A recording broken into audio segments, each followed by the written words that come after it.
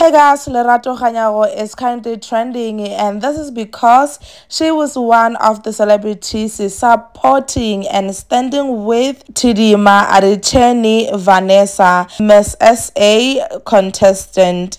So obviously after she was exposed, I'm talking about Chidimma, when she got exposed by Home Affairs, a lot of people were fuming, you guys, because Lerato Kganyago once mentioned that she did her own investigations. Chidimma is a South African citizen. She's in South Africa legally and she deserved to be on the final list. Okay, so now since DJ Xposed came forward to apologize for standing with Chidimma, Lerato Kganyago also came forward, you guys, and said, all I wanted to do is stand up for another black woman.